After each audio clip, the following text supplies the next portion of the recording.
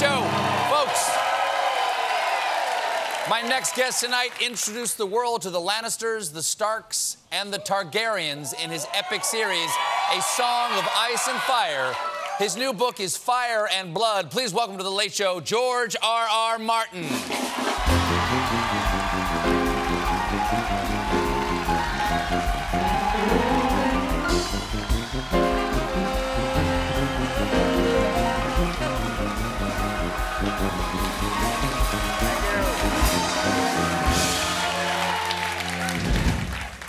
Nice to see you.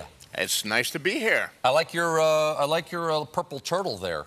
What's this little brooch here mean? I love turtles. I love it. That's how my writing career began with turtles. I lived in Bayonne, New Jersey, in a federal housing project. Sure, right across the river here. We were not allowed to have dogs. We were not allowed to have cats. So the only pets I was allowed to have were turtles, little dime store turtles that we bought at Woolworths, in the little round bowls and with the palm tree. On the little island with the water around right, it? Right, Yeah, sure. And I had a toy castle. I could fit 2 turtle bowls in the toy castle. So I had a number of turtles. But the thing is about those little dime store turtles is that they die very soon. I fed them the turtle food, and I thought I was doing everything right, and, you know, in a few months they'd be dead.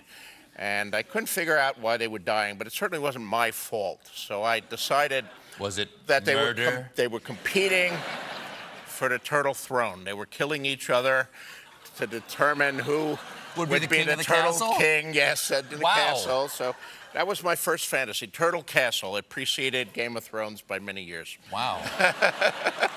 Well, can't wait for it. Can't wait for it. I have to do Winds of Winter next. If I put Turtle Castle ahead, they're going to be very mad at me. Well, they might kill you for this, too, because you got a new book, Fire and Blood, right here,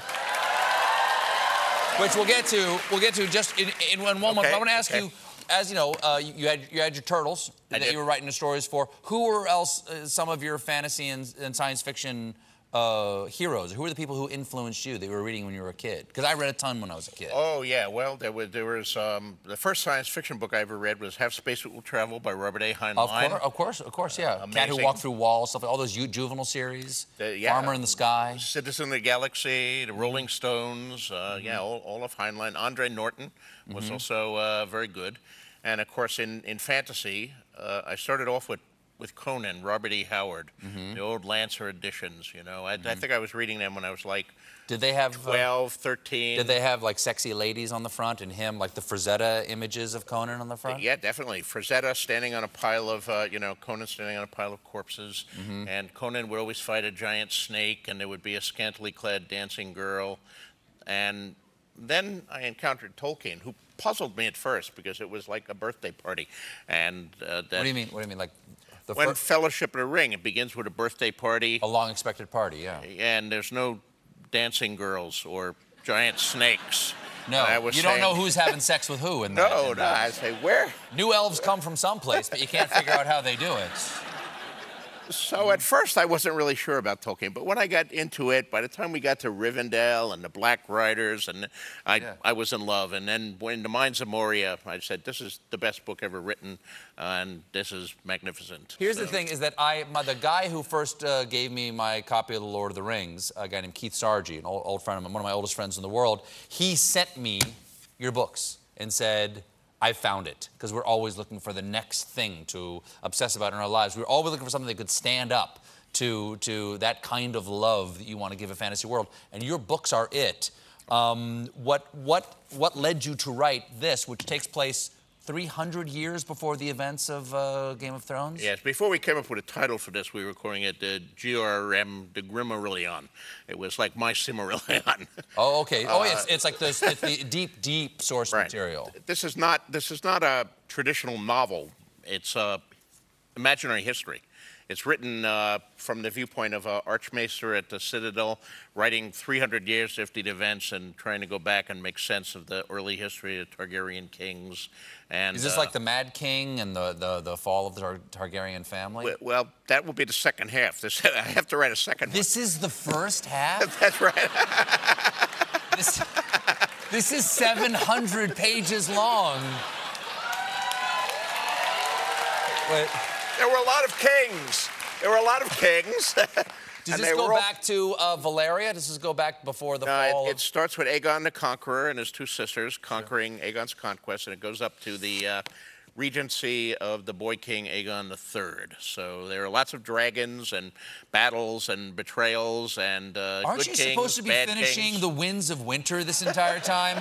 Not to add to the chorus of what has taken so long, but this is a 700-page detour when you're supposed to get to the other thing. How did you have time to do a 700-page book? 2 700-page books. How did this come about? Well, I haven't written a second one yet, so they'll have to wait for the second half. First, I have to finish Winds of Winter. Yep. And then... The second half of this? Well, maybe Dream of Spring, or maybe more Dunk and Egg stories. There's a lot of stuff to write, so I should actually get home and get to work, I guess. Well, while I got you, before I let you go, you're a Tolkien fan, I'm a Tolkien fan. Right. Part of the critiques of Tolkien is that there's no sex in Tolkien. As we were just talking before, who do you think's getting it on in The Lord of the Rings?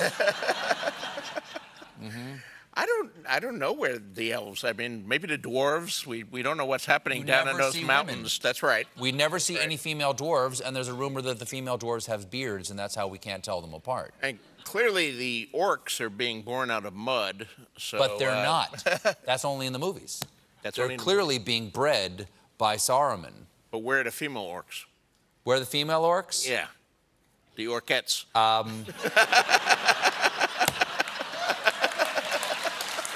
don't know. I think they're singing backup for Ray Charles with a name like that.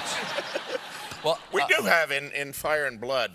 There's that. It's written from a Archmaester going back to primary sources, and there's one particular incident where he has to somewhat reluctantly consult a book called A Caution for Young Girls, which is basically erotica from Westeros, the accounts of a despoiled maiden. And there are many different versions that have been changed over the years.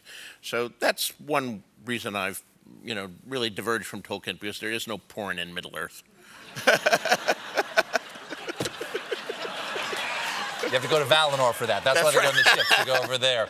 Yeah. Well, Fire and Blood is available now. George R. R. Martin, everybody. We'll be right back with Chef